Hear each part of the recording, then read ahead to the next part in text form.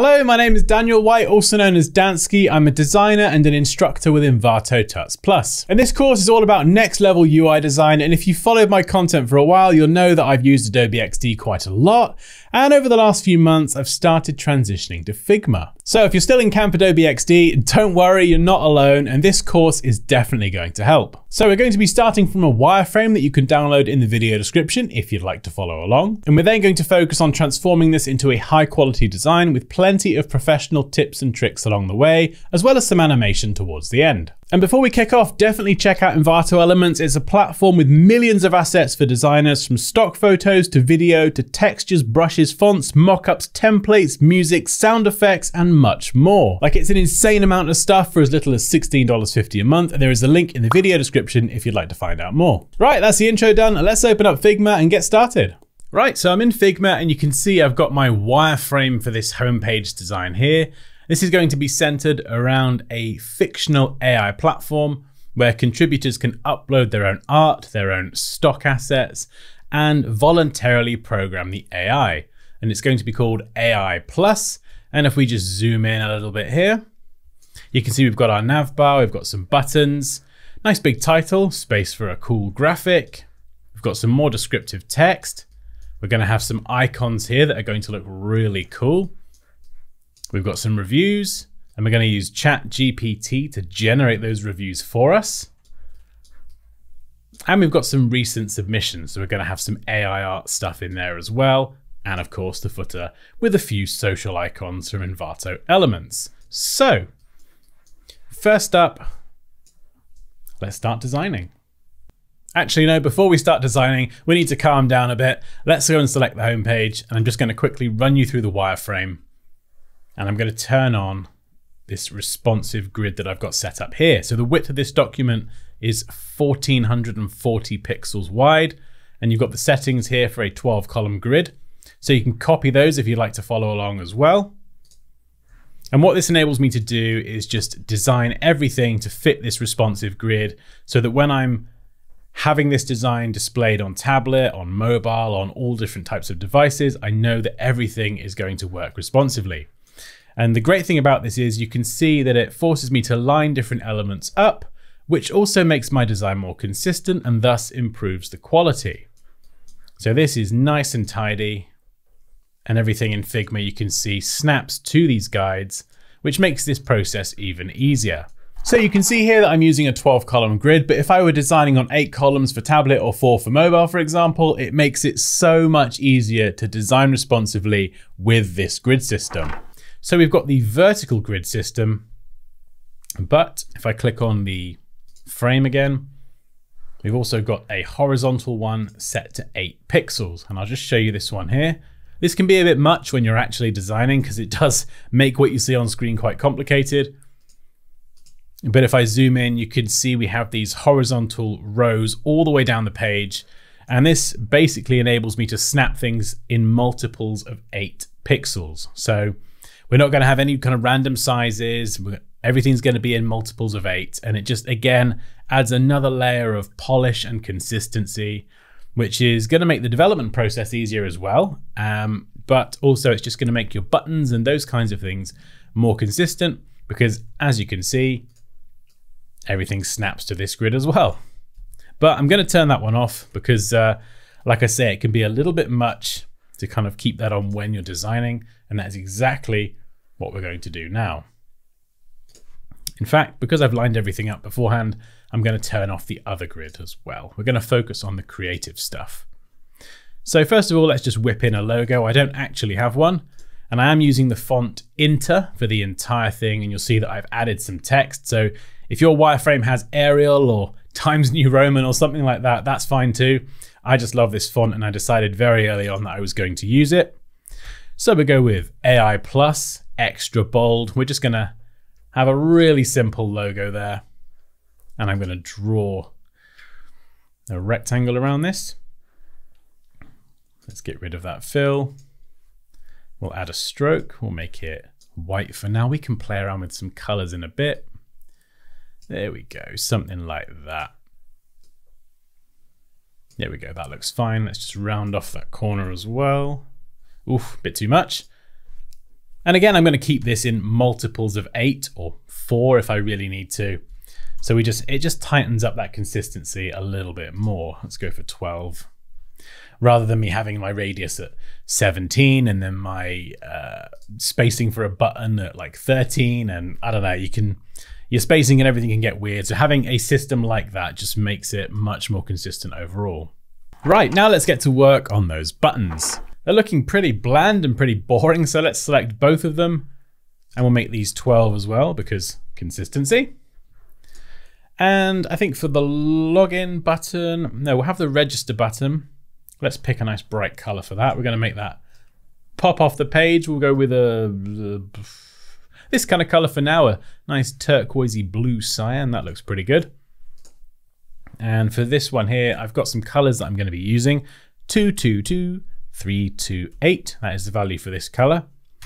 And this, if I open the color palette up, you can see it's not completely desaturated dark gray. It's actually got like a hint of blue. And a lot of UIs do use this, and I think it looks really, really nice, just having that kind of subtle hint of blue. It just adds a bit of life rather than everything just being kind of monochromatic. And let me just show you exactly what I mean. So on the left, I have a completely monochromatic color palette, and then on the right, I have a slight introduction of color. It just kind of gives it a little bit more life and just makes everything look less dull. Right, okay, boom. So we've got login. Now, I'm coming from Adobe XD, and in XD, you create rectangles and you create text and you make a button. In Figma, we don't actually have to do that. What we can do is select the text. Let's go and add an arrow here as well. Let's pop that arrow. Actually, no, we could just add an arrow. We could do that. Let's draw a custom arrow. We'll do something a bit different. We've seen arrows before. Let's go and draw. Let's draw a line like this. We'll make the weight 2. Make it white. Okay, that's looking pretty good. And let's round off the cap on this end. And I've got a reference of this little arrow here that I'm going to be referring to. And let's grab the pen tool again. We don't want to continue that, so let's deselect it. And do something like this. Oop.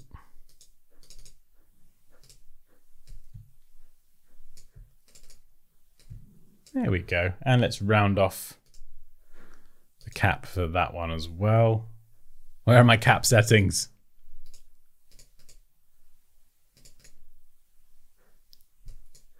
My cap settings have gone. And you can see this is the disadvantage from coming from Adobe XD. So what I've done is created this as one single shape. So what I'm going to do is I'm actually going to come out of this shape by pressing escape, and I'm going to create this as a second shape because I'm not entirely sure where my caps went. And escape is always a good one to press if you do kind of get stuck. There we go, they're back at the bottom there. So let's go and change those caps on this second shape both to rounded. There we go. And we want the join to be rounded as well. And then let's change the cap type on this to round. There we go. Okay, so they're two separate shapes, and that is absolutely fine because we're going to combine these together anyway. Also, a quick tip when it comes to icon design: if you're designing a suite of icons, make sure you keep them consistent in style. So if you're going to have rounded corners, keep them rounded. If you're going to have square hard edges, keep them square and hard at the edges. Also, maintain a consistent stroke width, so you don't have one that's really thin and one that's massively chunky. This will look a bit odd. Also, there was something else. Yes, the importance of being creative. So be creative with icon design, but you don't always need to reinvent the wheel. So in this example here, you can see I'm designing an arrow. It's very, very clearly identifiable as an arrow because everyone knows what an arrow is, but I've just added that little break between the two segments to try and interject a little bit of creativity there. So let's go ahead and I think we'll convert this into a component. There we go. We've just got like a nice custom arrow. It's just a bit different than all the other arrows you normally see that are just like that. So there we go. Nice bit of creativity. and we'll select this. I might reuse that. In fact, I will definitely reuse that. So let's go and convert this to a component. And you can see that's listed there. And we'll give this a name. Let's call it custom arrow. You can tell I'm really proud of that custom arrow. And we'll just squidge it a bit closer to the text. And then let's select this text here. And we're going to go auto layout. And this will pair these two together. And now what I can do, now I've set these as an auto layout group, I can add a fill color to that group. And let's go and pick a nice bright color. Something like this looks fine. And obviously at the moment, it's hugging the text and the arrow. It looks awful, but we can increase the padding up here.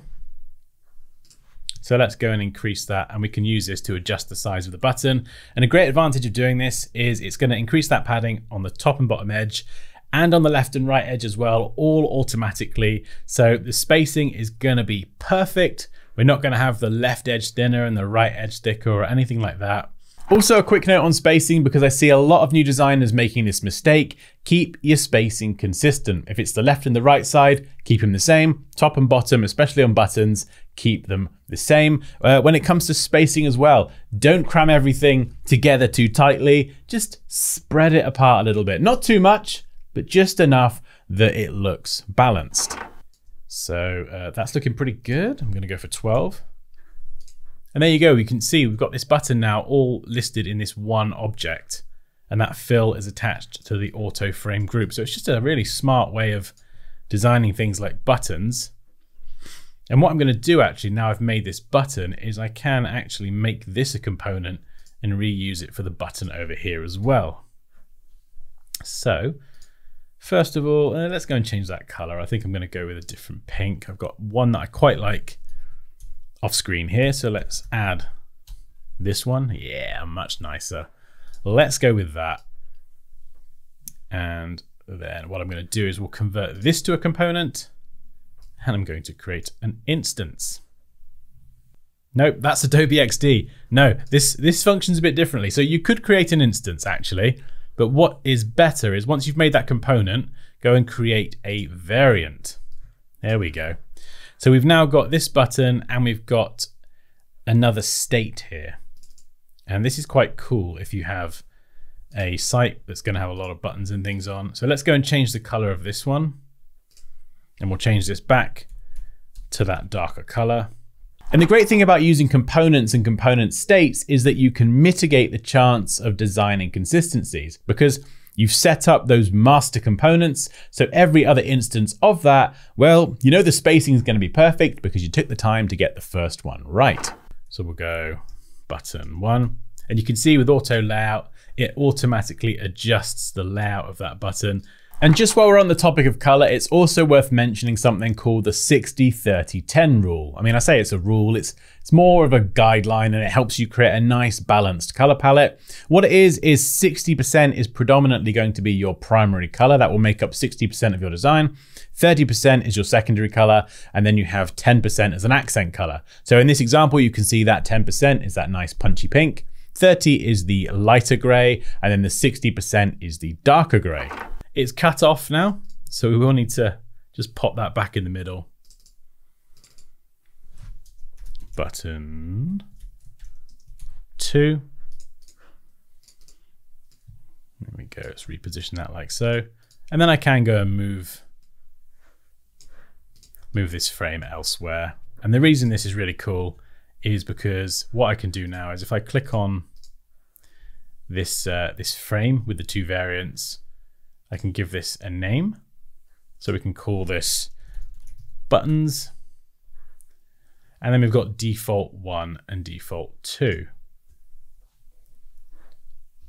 So let's go and call this button. No. Buttons. There we go. The values we enter down here. So we've got button 1, which I think is that top one, and then button 2. And then what I can do is I can actually, if I switch over to my assets,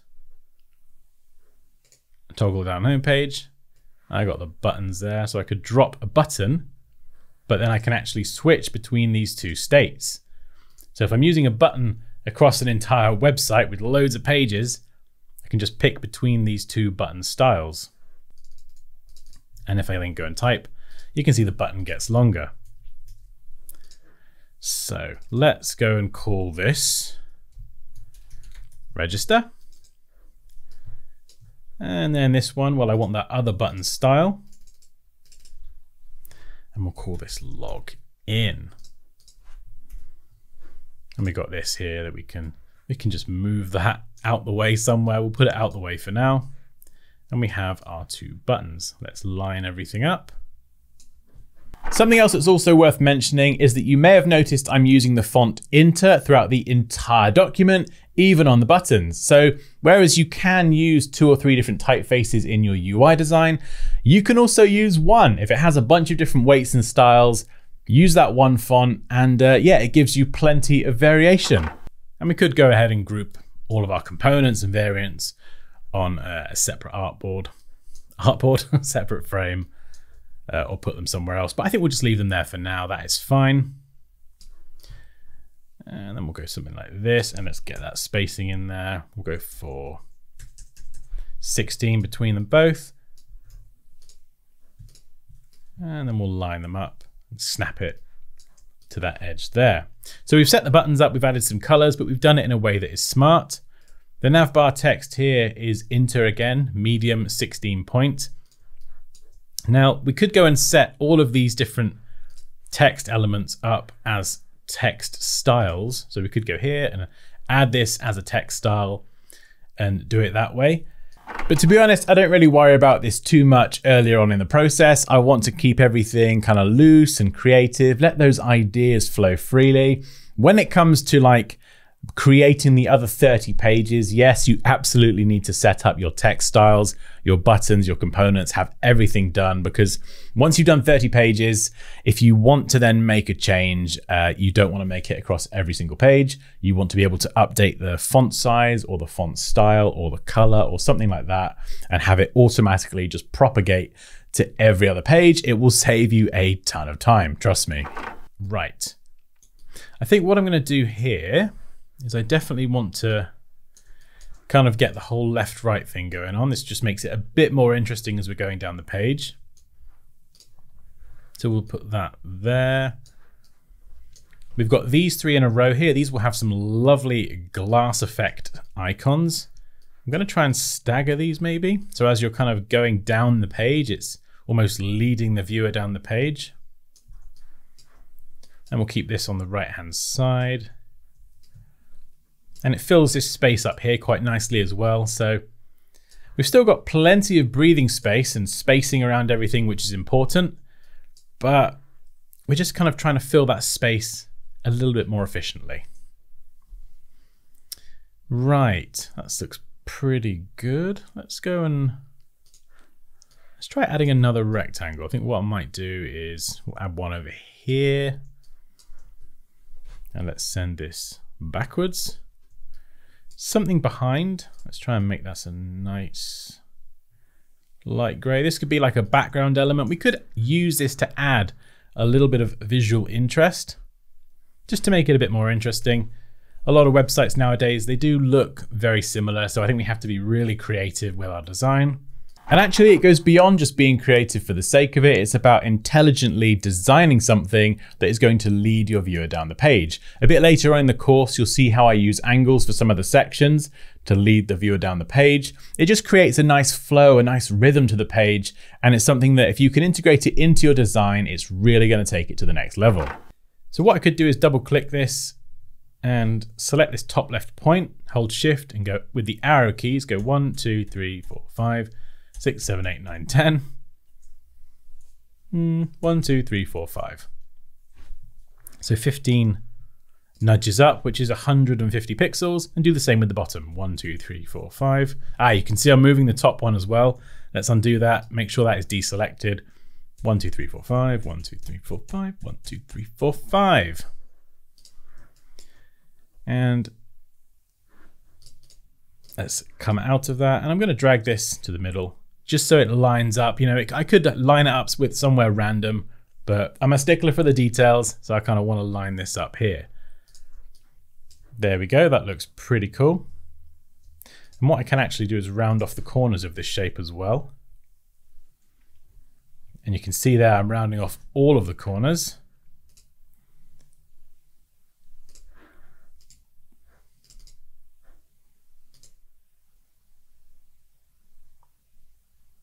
But I can, of course, double click on a particular corner and we'll set that to 0.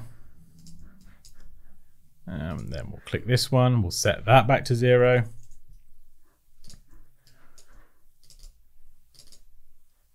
And then if I select both of these corners, let's set those to, let's make them nice and big. We'll go for 160, that looks fine. And I think at the top, maybe we'll do something similar and have an image in there as well.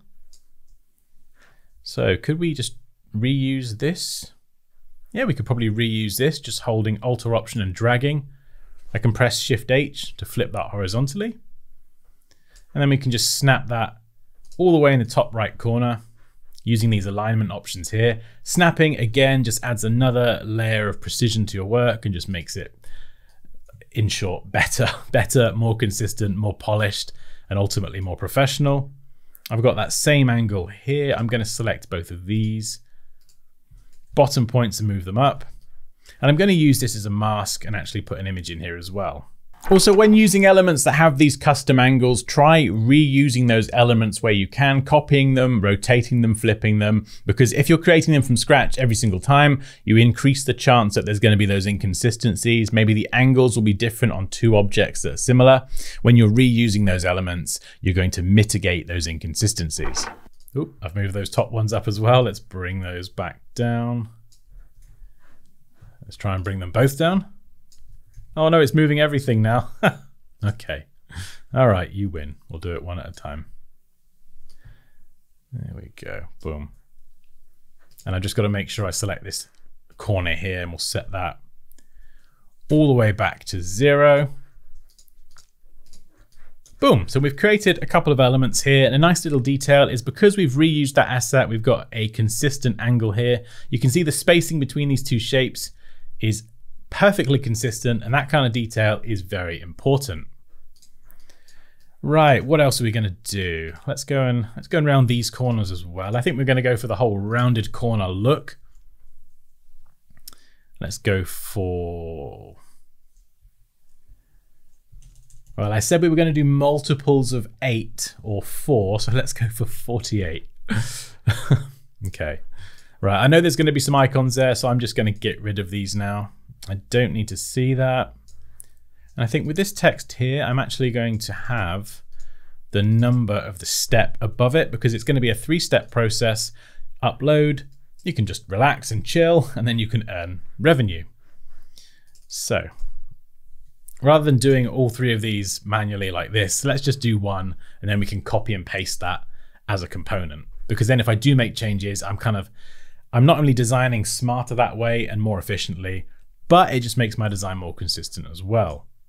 And you can see on these cards, I've centrally aligned the text. I do love a bit of central alignment personally. However, if I did have more text, I would have to shift that to a left alignment just because it makes it much easier for a user to scan the text and kind of track that left edge when everything is lined up. Otherwise, if it's all central and you've got lots of, let's say you've got lots of paragraph text that is all centrally aligned, when the user gets to the end of a line, they have to then go and find the start of the next line. And because the text is centrally aligned, that start point will keep shifting around. So it makes it much harder for someone just to kind of read it quickly or scan it with their eyes.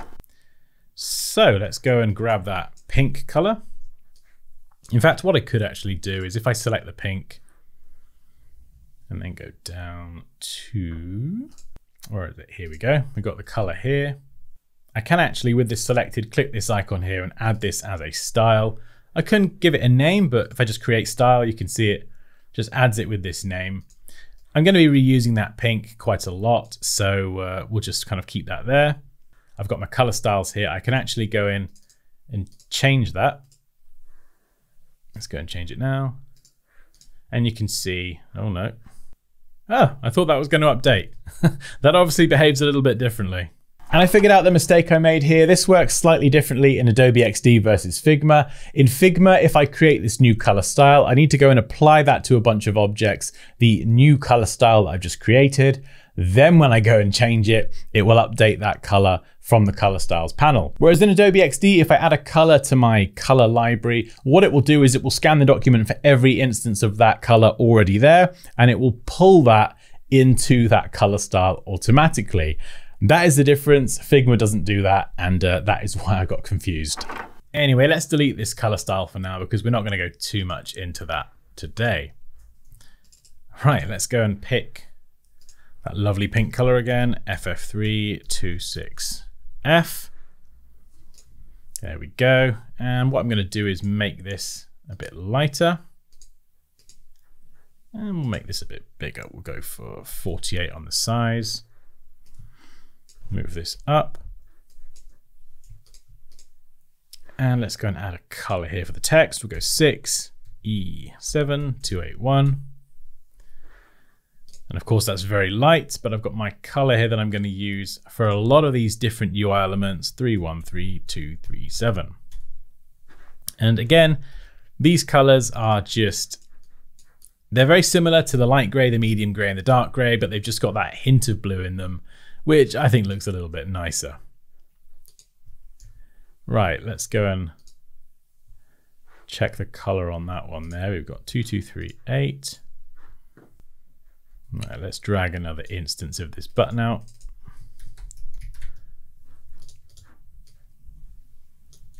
There we go. Register. Cool. Okay. So now what I'm going to do is select all of these different elements and we'll make this a component. And then I can just copy this over. You can see it snaps in place. Delete what's already here and then paste this in. So what have we got? We've got relax 2. And then we'll create another copy. And then we're going to call this one number 3, and this is going to be earn. So as I said, it's a much more efficient way of working, because if I want to go and change anything like this or move this around, adjust the spacing, I can do that all from here. But also it just means that my design will inevitably be more consistent. Right, let's move this down a pinch now, just so it doesn't collide with that previous section. I could actually move that one up. There we go, looking good. Now I'm actually going to copy these same properties here. So let's go and select this color. And then we'll go here and paste that in. Get rid of the white. Let's make sure we're at 100% opacity as well. And then what's the radius on these? We've got 48. So let's go with that. Boom, nice and consistent. Now for the stars, I'm going to do something a little bit different. We're just going to add a rectangle, or a square, I should say. We've got the same pink listed in our document color, so that's probably a bit easier to work with for now. And then if we go to layers, we've got to make sure that that is underneath all of the stars. There we go. And then let's go and set this star as a component.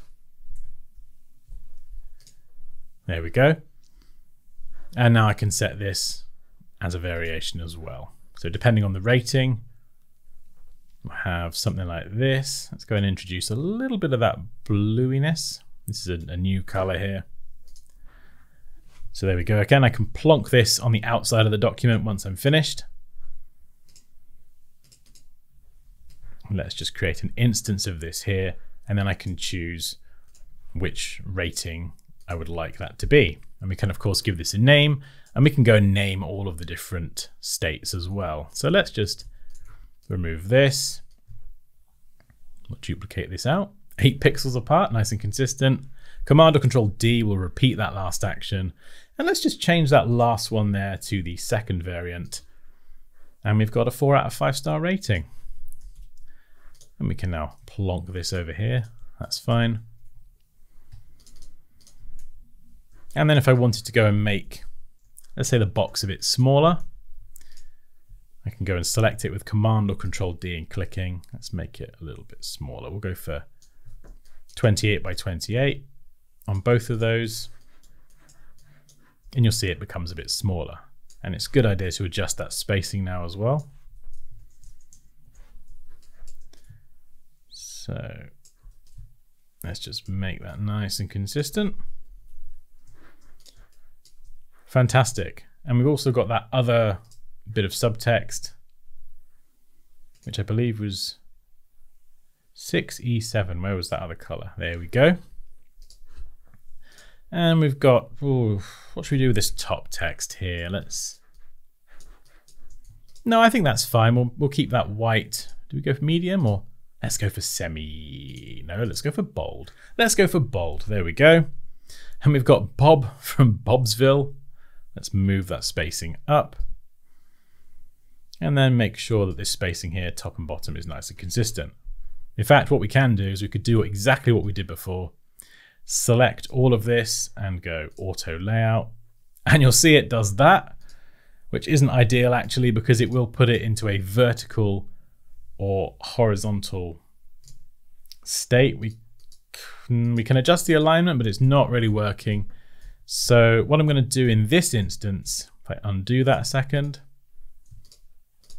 is let's try making this an auto layout group first of its own.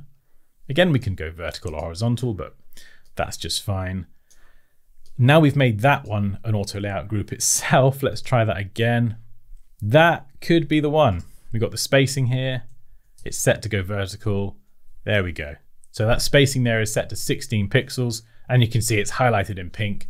So it's going to keep that spacing consistent, which again keeps the design more consistent, as well as saves you a ton of time. Let's check it works by just adding in some text. And it should just extend all the way down, which it does. The only thing that might cause a problem, let's see, can I add a fill to the entire thing? Yes. Yes, we can. Thank goodness for that. Let's grab that darker color that I can't find anymore. Where's it gone? 313237. There we go. Boom. And we can increase the padding. Let's go for something like 40. Bit more padding. And of course you can turn on those responsive grids and guides and things and line everything up spacing wise like that. So let's just knock this down a couple. And you can see for the reviews, I'm currently using just placeholder lorem ipsum copy. However, in a minute, we will be using ChatGPT to try and generate us some reviews that are just a bit more realistic and a bit more representative of how the final design will actually look. And now I've set this up in a really smart way. So no matter what text I put in there, the design, the spacing, everything is going to be really, really tight, which is perfect. So let's get rid of all of these. Let's turn that guides back on. We should be able to duplicate, not the whole thing, Select and duplicate this a couple of times. Are you lined up? No, let's shuffle you in. Just make sure you're lined up as well. Excellent. And then I think we'll do this row by row. So we've got the first one. Let's go and switch over to ChatGPT and let's try something fun. Okay, right. Write me 6 product reviews for a platform called AI Plus in inverted commas. The reviews should be between 30 and 60 words in length, and each review should have the name of the person and their country, location. Okay, let's see what we get back. There we go. Thank you, Sarah Johnson from the US. So we've got some copy now, and that's a really quick and easy way to actually get some more authentic copy rather than everything being lorem ipsum. So let's just take a second to go and copy and paste this in. And because we've taken the time to set this all up correctly, what do we got? Sarah Johnson from the United States.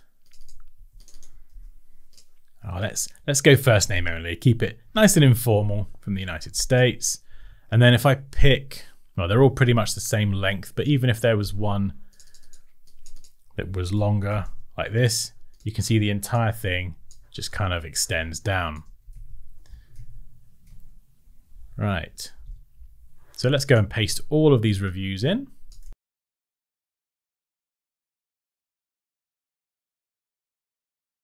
Okay, that's the first row done. Oh, I'm feeling bad. Let's throw a couple of 5 stars in there. And let's get the 5-star ones there at the top. There we go, boom. And you can see they're slightly different lengths. I think what I'm going to do is I'm actually going to just intentionally make these different lengths, so you can kind of really see how this design could potentially look. So let's duplicate that down. We'll keep that same 32 pixel spacing. 1, 2, 3, 1, 2. So I'm just using the arrow keys, holding shift to move that with a bit more precision. And then we've got some more. Let's add these in now.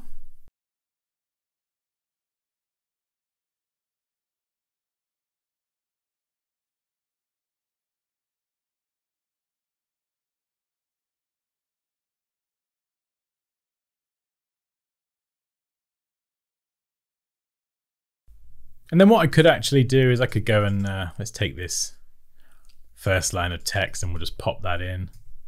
Now to paste this in with the same style, let's go to edit and paste over selection. And you could go through and just literally take the first bit of text or something. I'm just going to quickly paste this in on all of them. They've all got the same title.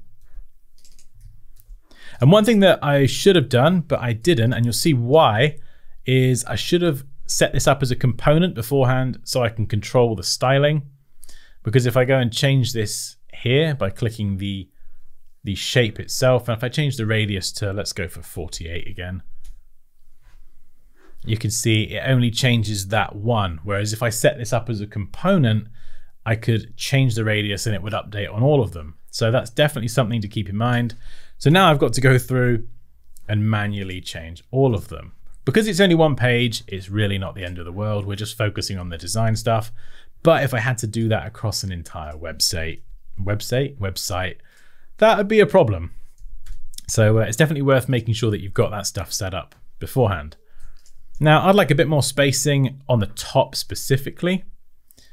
So again, I'm really wishing I set that up as a component now, but I didn't. So I've got to move on.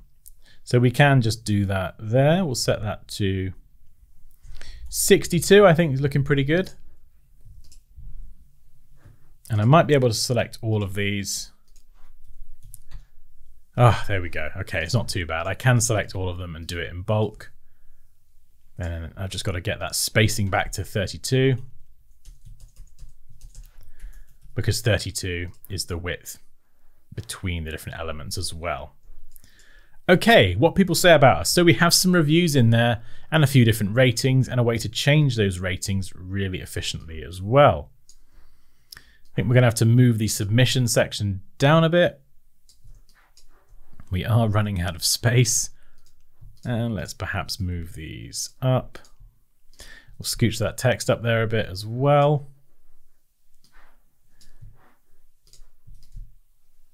Oh my goodness, we're running out of space. Okay, let's try it with the text overlapping this shape. This could look kind of cool. Or I could just go and move this random shape that I've created up a bit. Something like that. Oh, I think we'll move it up for now. We'll see how that looks.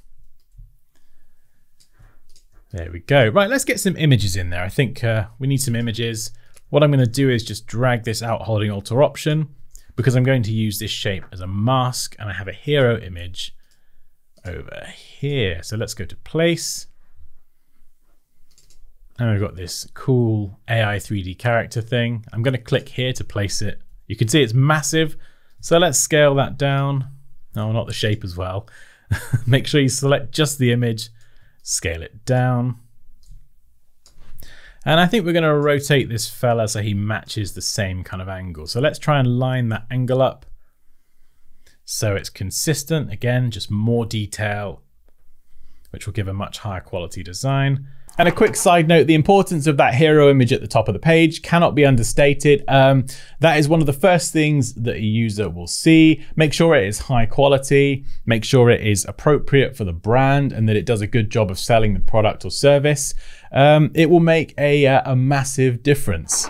So let's pop that there. Now, Figma is a bit different to Adobe XD. Your mask should be behind rather than on top, or the shape that you're going to be using rather. So let's select them both and add the mask here. And now I should be able to shuffle him back.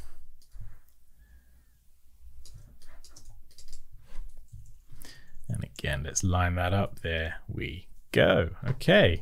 So we've got him cropped there. He is covering the buttons, which that is going to be an issue. I think I'm just going to have to extend the length of my page a bit and give myself more space to work with. And let's turn off those guides now. They're a bit distracting. Right, okay. We need to select these elements, those elements. Let's move those down.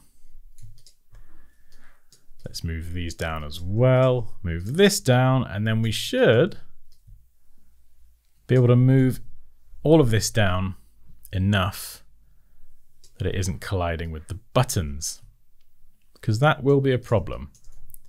And of course, I've got to extend this backdrop down as well.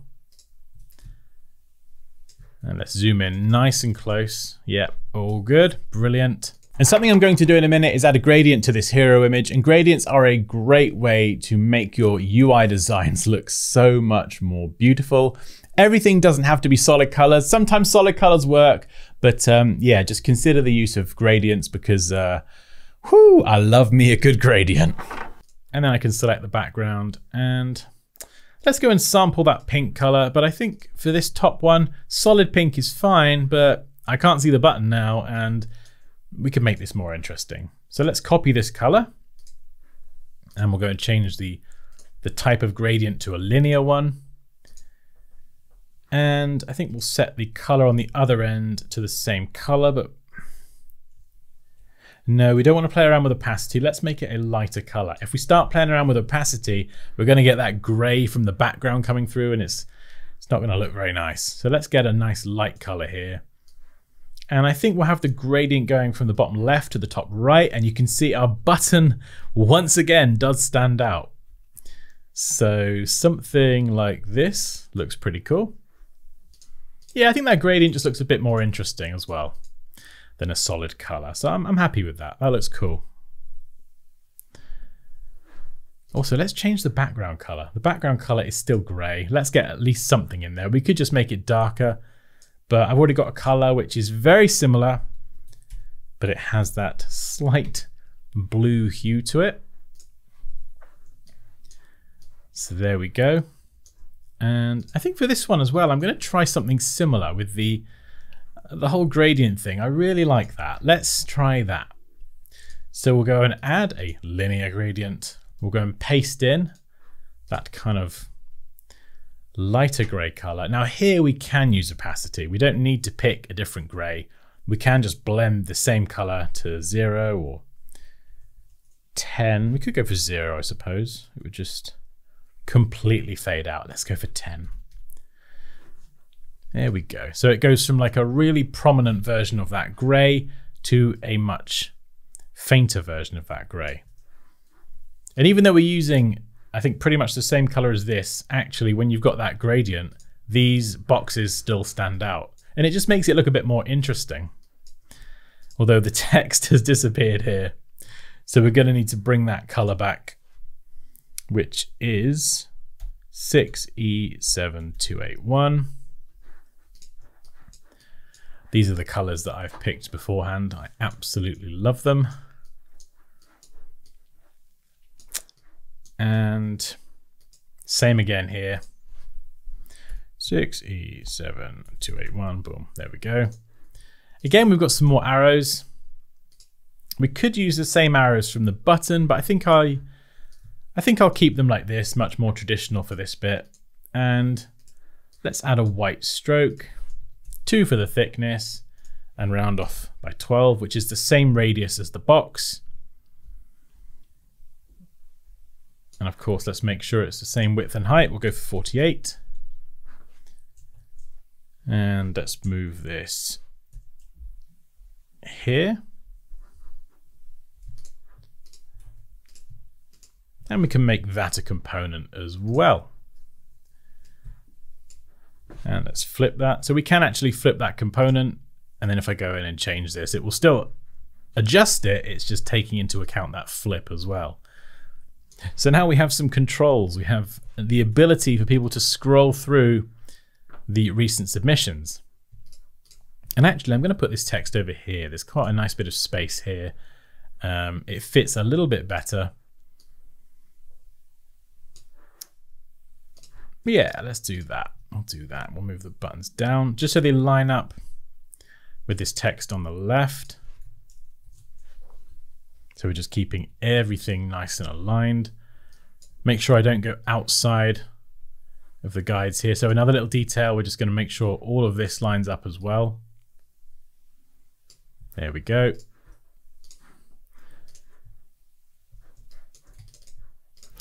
And let's get that spacing tight as well. So we'll go for 16 on the spacing. And once I finish the design, I would turn back on the horizontal guides and I would kind of tidy everything up just so the spacing is super tight. But we're not quite there yet. We're still having fun. We're still playing. So let's round these off as well. We'll go with 48 because we're being consistent. And I think it's time to get some images in. Let's go and place some stuff. What have we got here? We've got a really cool cat in a jacket. I love this. And what I'm going to do is rather than click over here, I'm going to click on this shape and it will add the image directly into the graphic. So let's add a few more.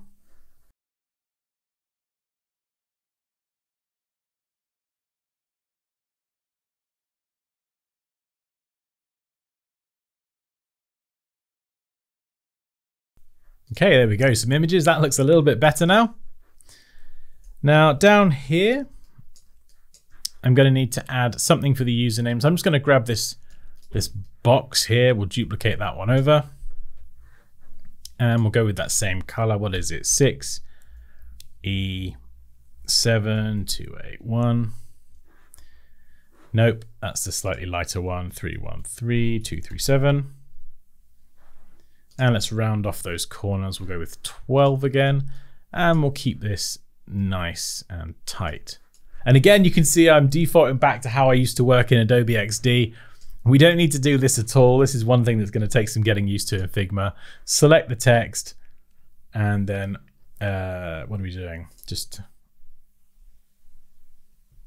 Oh no, there's no auto layout. Okay, so you only get auto layout if there are multiple objects, but we can add a fill. Could I add this as a fill behind it? No, it adds it to the text. Interesting. Okay, I wonder if there is a way to add a fill.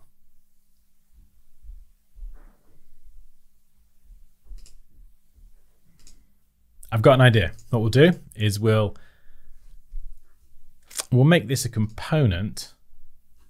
There we go. Now we've got our auto layout, and now I should be able to add a color.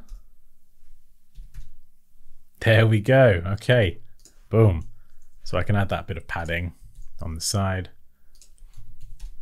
and that's the smart way to do it anyway, because now this is what I should have done with the reviews. Really, if I did want to go and change that radius, it updates across all of them. So there we go. We've got our kind of username set up there.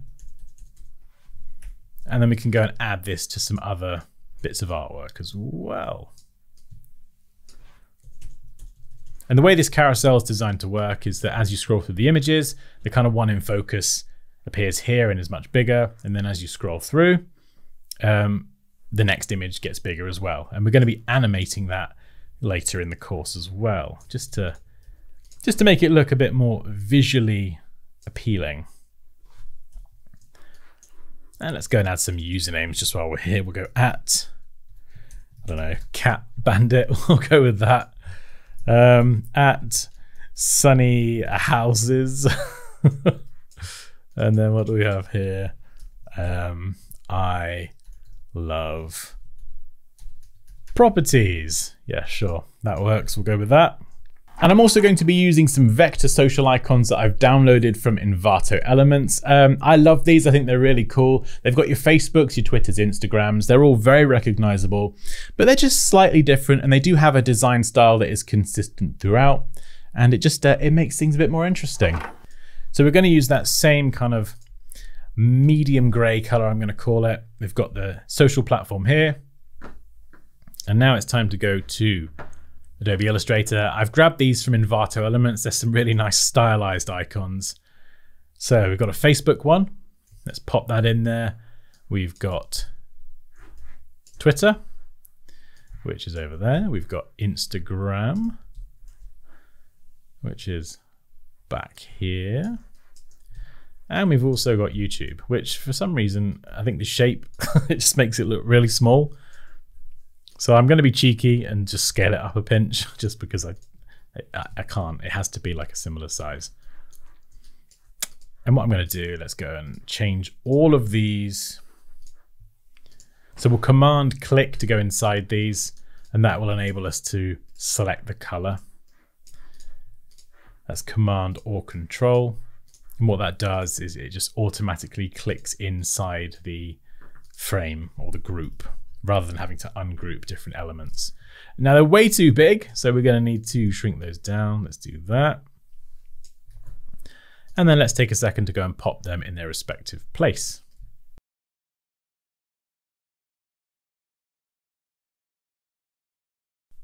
Okay, now I need to copy those same properties. So I've got the eyedropper tool here, which is I on the keyboard.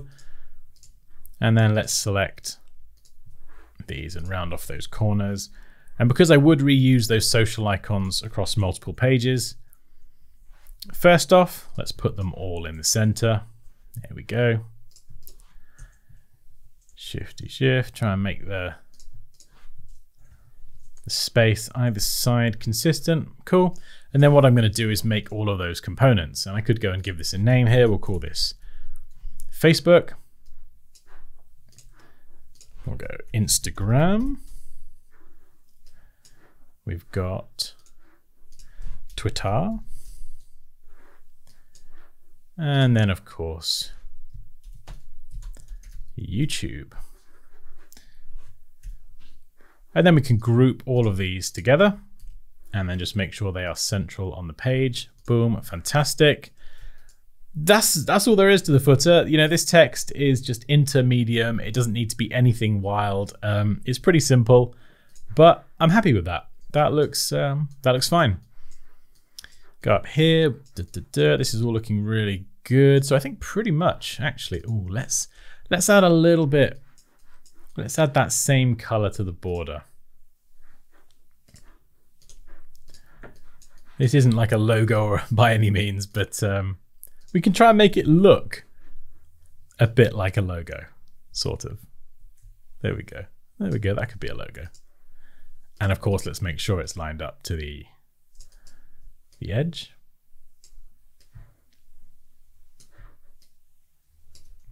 Now, if I turn on the guides, you can see this text isn't lined up to the edge because the bounding box of the text is a little bit bigger. So if you really want to, you can just manually shuffle it into position if you're a real stickler for that kind of detail. But if we just zoom out a second, I think it's looking pretty good. You know, we've got quite a lot done. It's clean. We've got a nice consistent color palette. We've got lots of different kind of, I want to say grays, but they're kind of with a hint of blue Also, something else I want to mention quickly is the rhythm of a page design, or sometimes the lack thereof.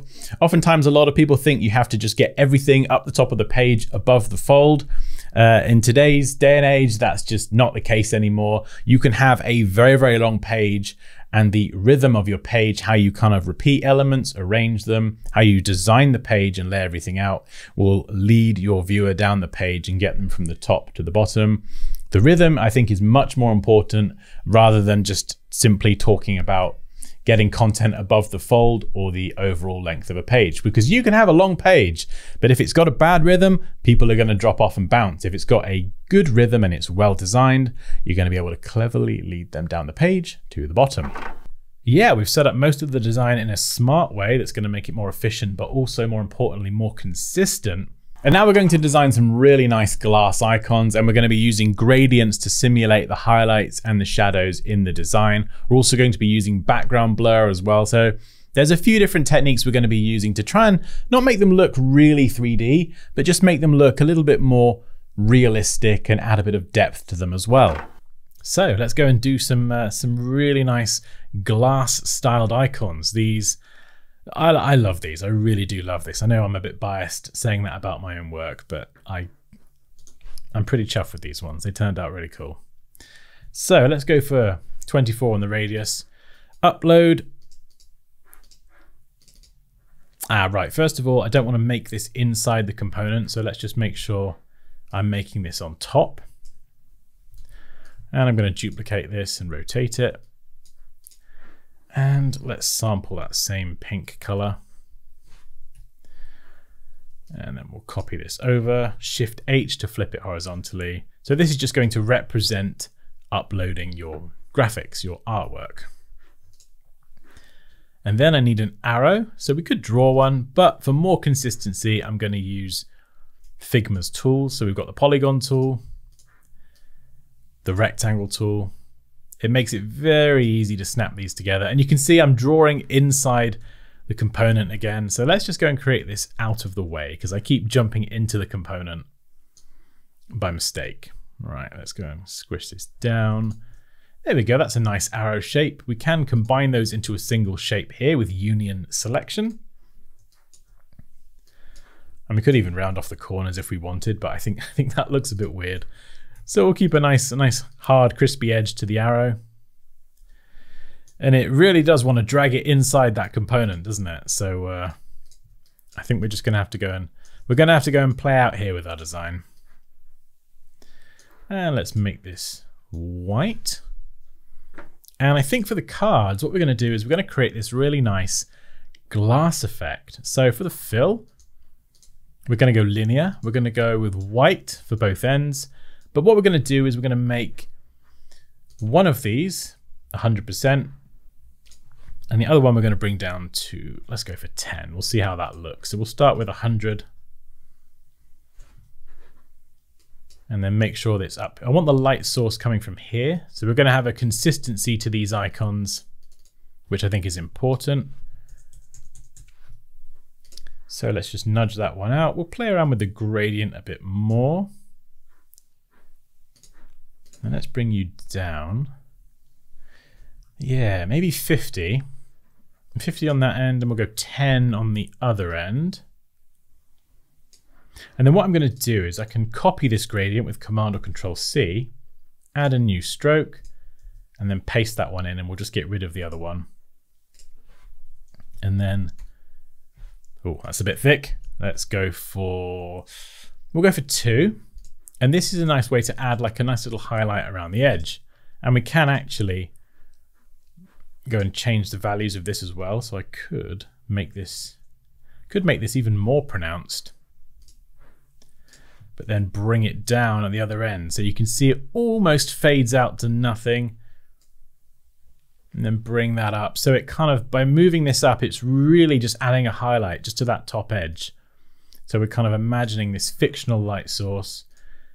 And if I go back to the fill,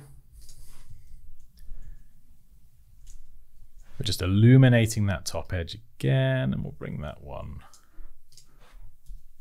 up. There we go. That looks pretty nice. Just maybe a few more tweaks.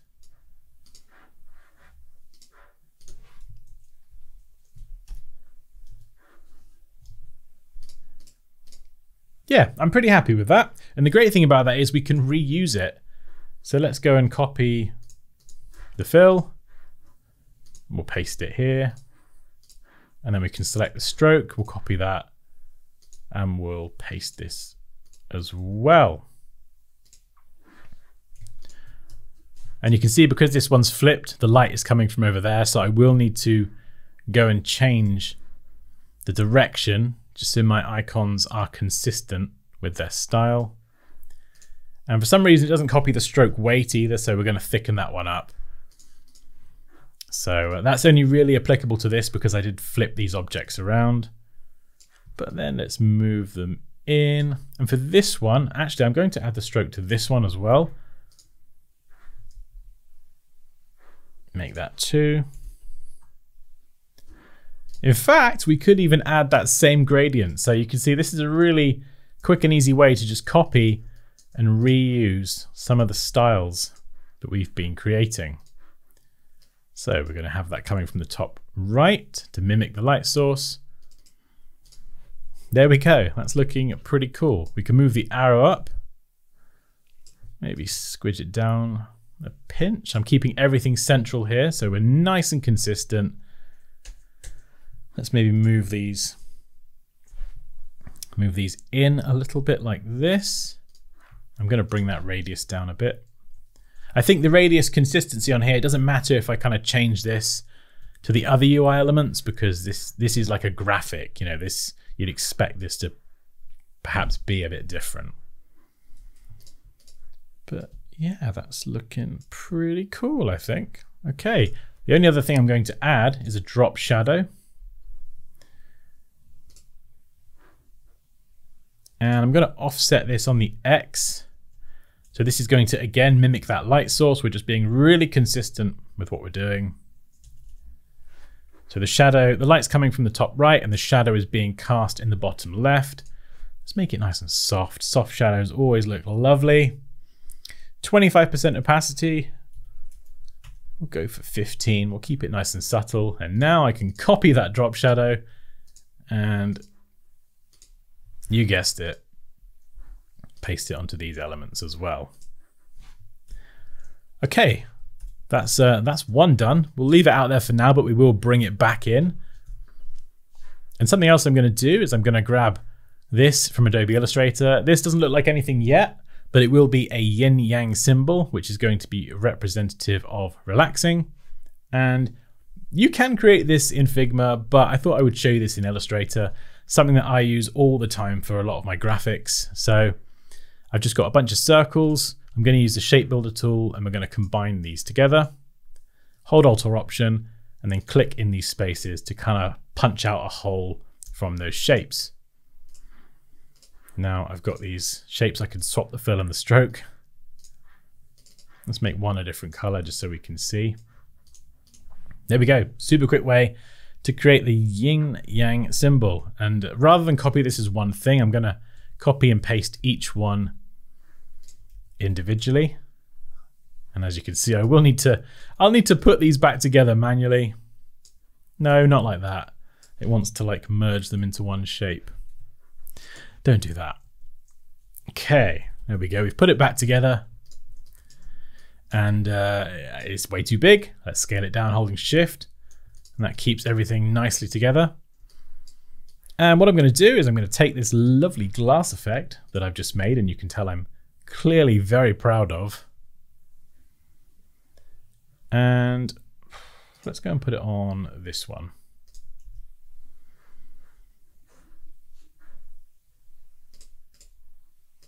Ah, right, you can see what I've done there. Mistake. I have clicked on this and it's applied that to the frame. So what we need to do is if you're bringing in graphics from Illustrator, make sure you press Command or Control and then click on the actual vector itself. Otherwise it will kind of paste it as a frame. So there we go, we've got that. We've got the stroke that we created. So let's go and apply that as well. Set that to 2 for the weight. And we don't want to forget the drop shadow either. So we'll select that, paste it in there. Cool, pretty good. And we're going to do exactly the same for the pink. This lovely gradient, let's go and apply that one to the bottom. Again, I pasted it on the frame. Oh, that's a habit I'm going to have to try and get out of. And let's grab that lovely highlight. Where are you hiding? There you are. And then we'll paste that here for the stroke. We don't need these default black ones. We can get rid of that. Let's make it 2. There we go, nice. And we've got that highlight at the top, which looks pretty good. Just a drop shadow, really.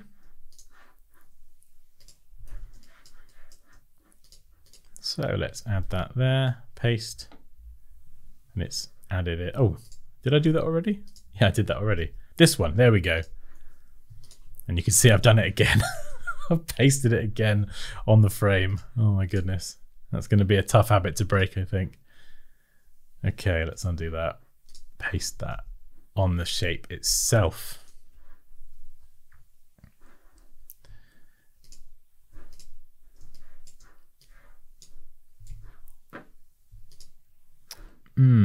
That's a tricky one, that is.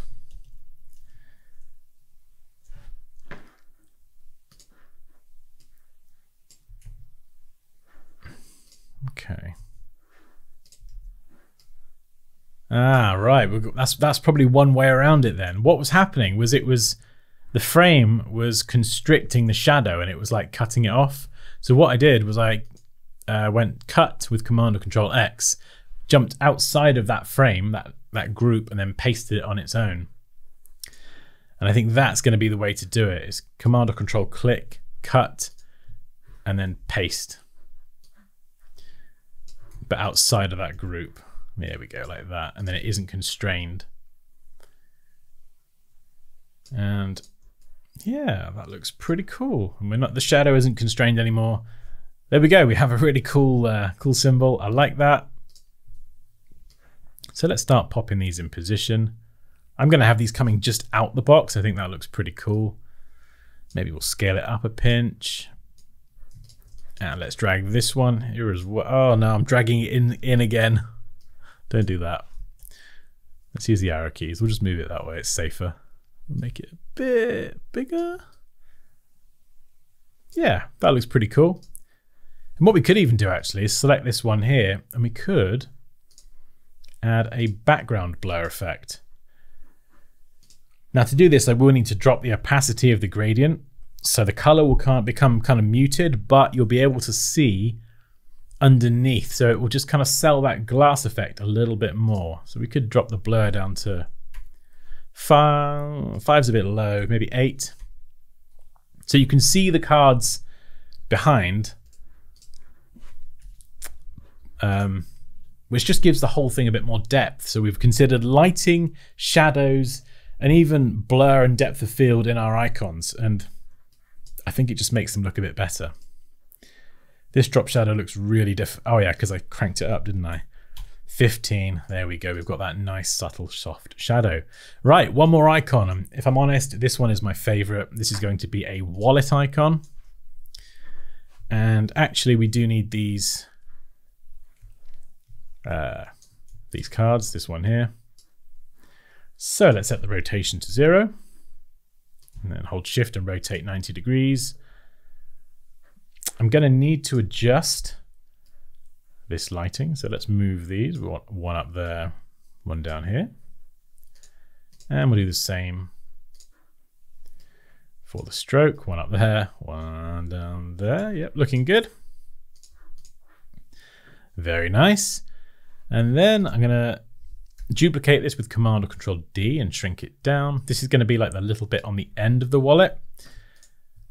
But of course we can see the wallet underneath, which looks a bit weird. So what we're going to do is we're going to add, you guessed it, a background blur.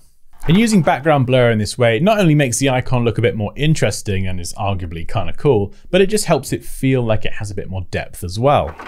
And you can tweak the blur, but it just makes this look a bit more like it sits on top, but you can still just about see the definition of that edge underneath, which I think looks really cool. And we could go and change the radius here. I don't know whether I should keep them the same or not. Not sure. What do you think? Maybe 12. Do I have to make this 12 as well? No, I like 16. I'm going to be cheeky and make them a little bit different. All the designers are going to tell me off now. Right. Ellipse. Let's add that there. Little button for the wallet. Okay, that's looking pretty cool. We've got those shadows on there as well, which have been copied from the other icons we've done. And now I'm going to grab this one here and we're going to use this to make a card. So we're going to have this at an angle. Actually, first I'm going to add a bit more detail to the card. So I am going to add something here and just round off these corners. Oh, this is a really cool trick that I learned as well. So to kind of get the consistent radius all the way around, let's make an ellipse and just make it like, I don't know, we'll go with bright yellow. Drop the opacity to 50% just so you can see. The way you do it is you kind of get the circle to match this corner and then scale it up from that corner until it hits the edge here. Let's just move that in position. There we go. So you can see here, so we start there, scale up. As soon as you bump the shape, this is what your radius needs to be. So you can then adjust the radius value. And then more or less, give or take, there's a 0.1 of a pixel in there. But then you make the radius of your outer shape match that circle, and then you've got a consistent width all the way around, which is a nifty little trick. Right, let's just sample a light color here and make it maybe a pinch lighter. White, but not quite. And then we'll change that lighting. I got to reposition that so it's coming from up there. And we'll do the same for the stroke as well. So you are going up there. Nice little highlight.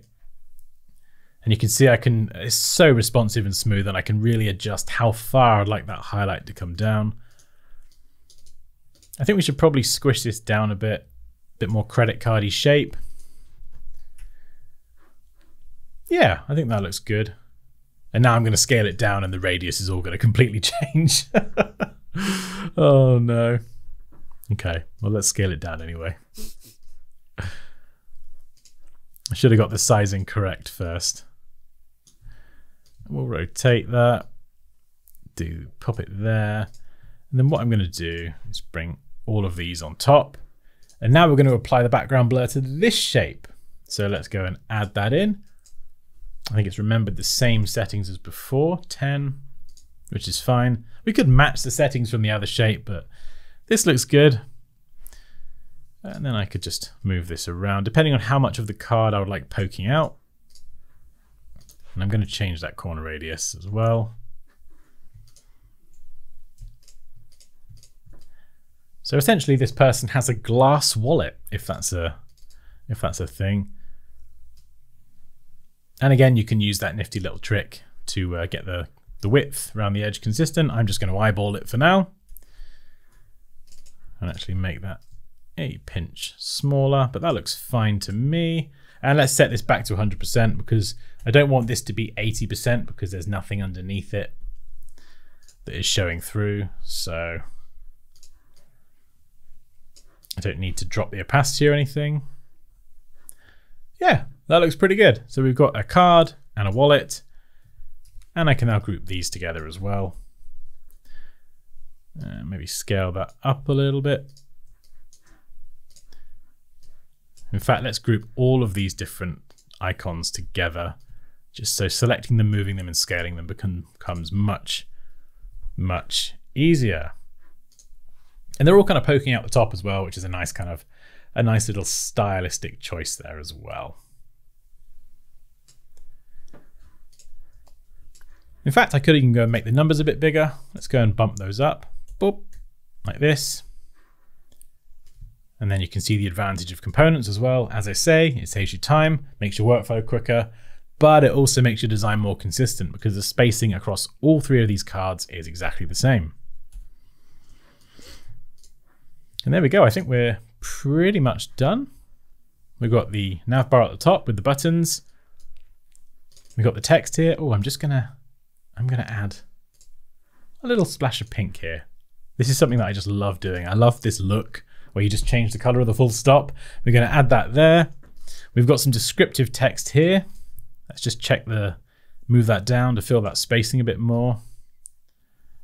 No, I think we'll leave that as it was. That's fine.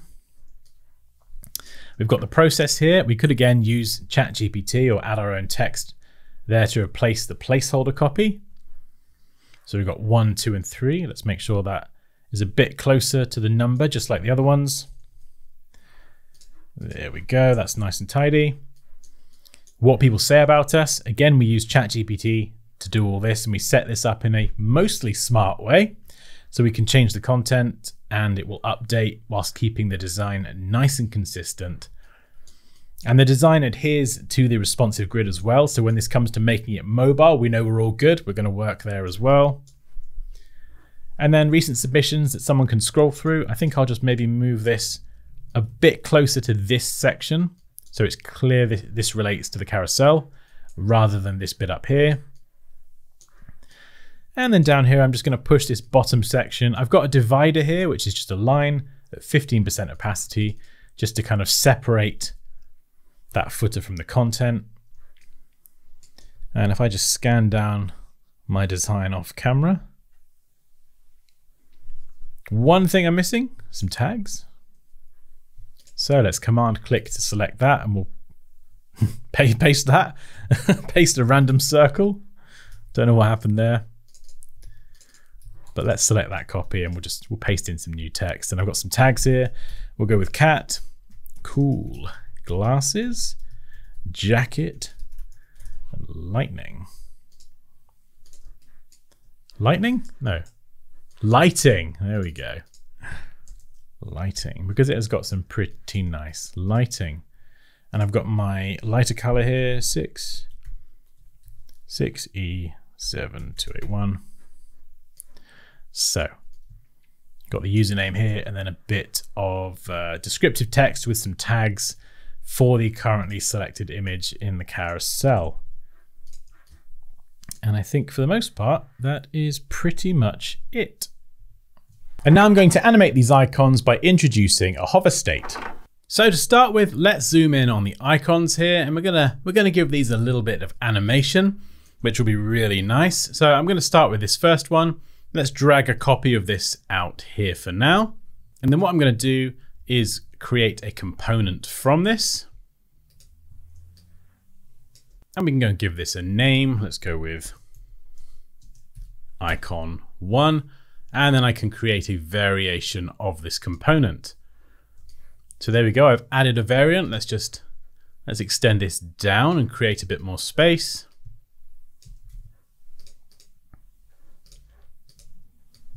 There we go. And what I'm going to do with this one is create an alternative state. So let's double click to go inside. I'm just going to move this up.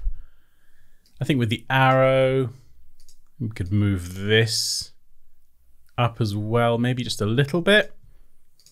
And then these ones here on the side, I'm just going to rotate those out.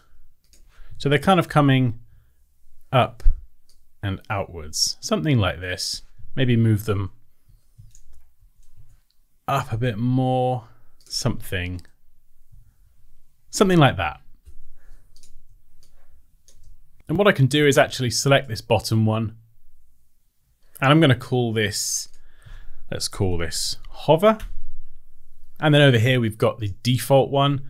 And if I switch over to prototype mode, I can look for this little plus sign here, drag this to the hover state. You can see it's selected. And then what I can do is set this to while hovering and change the animation to smart animate. And there's a few options here for the animation. Let's go with ease in and out so it's nice and smooth. And then if I just drag an instance of this, dragging, holding Alt or Option onto the frame, and then we'll play this. Let's scroll down. And you can see it animates in and out. Okay, that's pretty good. So what I'm going to do now is just get rid of that and then just carefully replace this. If I try and drag it here, you can see it applies it to that component. So what I'm going to do is just move it up there and then nudge it in with the arrows. Cool. So we've done one. Let's move this to one side. Let's try and do this second one here. So I'm going to drag a copy out here, create this as a component. Let's switch back to design. And I'll call this one icon 2. And we'll create a variant. Oops, I just named that ZZ. Let's call that hover again. So we're just going to have the hover state. Zoom in nice and close. Now, it doesn't really work if you just try and rotate this like this. Nothing happens. So for something like a rotation, what you need to do is double click to go inside and rotate the two shapes themselves. So we're not rotating the variant, we're actually rotating the shapes inside the variant. And this one did cause me a few problems at first. So let's try this one and fingers crossed it works. So I've got to select that top one, go to prototype, and then look for that little plus sign there, drag this to that second variant. Again, while hovering, Smart Animate, it's got those same settings as before. And then let's drag an instance onto the frame and fingers crossed it works. There you go, you can see it rotates around. That's pretty cool, I like that. Cool, okay, 2 down, 1 to go. Let's get that one in there as well. There we go, very nice. Let's move these out of the way. Okay, last one. We've got the wallet. This one's nice and simple. So we're going to create a component. I'll call this, of course, icon 3. We're going to add a variant. I will need to increase this size just to give myself a bit more space to work with. And for this one, nice and simple, I'm just going to move the card up and just rotate it like this. And then I might move the wallet just down a little bit in the opposite direction. So we'll just grab these different shapes and we'll just nudge that down. So they kind of move in opposite directions. The card goes up, the wallet goes down. We'll see how that looks. So let's select the top one, switch to prototype, create a connection to this other variant, set that to on hover. We've already got Smart Animate there. Let's just drop it onto the frame just to check it works. Hey, there we go, it does. 3 out of 3, fantastic. Okay, let's just drag that into place. Maybe nudge it up a pinch. And there we go, we've got 3 icons that we very quickly animated. Let's scroll down. And as we hover over them, they do a little animation, which is really, really nice. Cool. Right, let's put these to one side. And now we're going to animate that carousel slider at the bottom. Next, we're going to work on animating this carousel here. And this is a little bit more involved. There are some very advanced ways that you can do this in a way that's very efficient. But for this one, we're going to keep it nice and simple. So first of all, what I'm going to do, just to make this a little bit simpler, I'm just going to limit the tags to 3. You'll see why in a moment. And then what I'm going to do is drag this over here, create a copy, and we'll add a few tags for this one. So we'll go sunny, house, and we'll go sky. There we go. Lovely sky. And what we're going to do is we're going to animate this carousel using the left and right arrows here. And this one will become nice and big. And then this cat, this really cool cat, will nudge on and become smaller. So how are we going to do this? Right, well, first of all, we're going to select the cat bandit username and the tags. And then we're going to click on auto layout. Now you can see it kind of stacks them like this, which isn't ideal. So we're going to left align these first. And actually it stacked all of these up. So let's undo that a second. We're going to go back before I've auto laid out this group of objects. What I'm going to do is I'm going to actually group the username and the tags together, because that way they will sit alongside each other. So let's try and auto lay out this one again. And there we go. Now I can adjust the spacing, but it's kept these two in line, and we're going to have that left aligned. And we'll do the same for this one. So we'll group the username and the tags together, and then we'll make that an auto layout group. And then we'll do the same for the last one. We're not going to get as far as this, so we won't need to add the tags, but we'll group them together and then auto lay out that one all the same. Okay, so what I'm going to do for this next bit is just select everything that I've got here, and I'm going to duplicate this outside of the frame. So I'm going to work on this over here. And what I'm going to do is actually get rid of the text and make this entire section here, all of it, a component. So let's create a component out of this, and we'll call this carousel. So that is our starting state. And then what I'm going to do is create a variant, and you can see it creates this underneath. And now what I need to do is shift this along one to the left. So let's double click to go inside. And again, so I've got just the cat bandit image. Let's make a note of this height here. We've got a decimal place there. So let's round that up. We'll go 667. Check the link as well. So let's make a note of that, 667 on the height. And for this one here, these smaller images are 424. So what I'm going to do is select the cat one. We'll change the height to 424. And then this one that's next up, that is going to become 667. And you can see, so I forgot to link the width and height there. So click the link icon, 667, and there we go. It goes bigger. And because we set this up with an auto layout, you can see the tags and everything underneath. As I adjust the size, the tags do kind of move with it in the correct way. So now we've got to nudge this all along by one. So let's move this one over. We've got Cat Bandit as well. That one kind of moves all the way out. We've just got to line this one up here. And it's not showing any smart guides lining up between variants, which is unfortunate, but that's fine. We can just do it manually. There we go. And then we've got this one here. Let's just check that lines up. Yep, that is good. Okay, brilliant. And then we've got this one over here that will nudge over. And I think they're 32 pixels apart.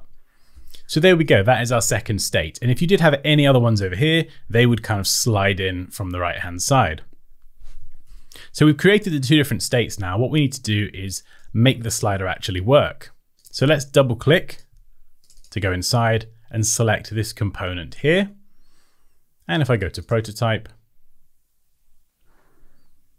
I can then look for that little plus and drag this to that variant. So there we go. On click, we're going to change to, and you can see it's filled out variant 2, and you can of course name the variants if you like. We've got smart animate, ease in out. We've got a few other ones here as well that you can play around with. Bezier could be quite fun, but we'll leave it set to ease in and out for now. And then once it's gone to this variant here, we're going to do exactly the same but in reverse. We're going to use the back arrow to go back to this one. And you can see it remembers those same settings, which is very helpful. And this is the moment of truth. We can just drag over all this. We'll put this to one side just in case something goes wrong. Remember, we'll keep the text there because that isn't actually part of this component. So let's drag a copy onto the frame and we'll get that back in exactly the right position. Something like that. And then if we go to play, scroll down, hopefully our carousel should work.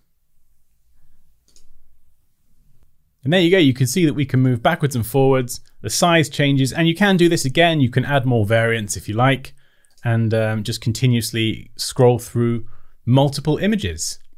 And there we go, we've added some subtle animation to our design. And this is really just a great way to elevate your design and take it to the next level. And there we go, that wraps up the course. I really hope you enjoyed it and learned something new. As always, a massive thank you to Envato Tuts Plus for having me here on the channel. But that's it from me. Take care, and I'll see you in the next one.